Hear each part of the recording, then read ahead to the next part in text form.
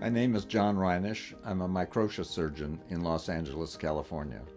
I have probably the largest microtia practice in the world. Microtia is defined as being an absent or small ear. It is uncommon. It occurs in about 1 in 10,000 births, slightly more in certain areas and slightly less in other areas of the world. It is usually one-sided. It is almost always associated with an absent or very small abnormal ear canal. This causes what we call a conductive hearing loss. It is usually not associated with kidney or heart problems.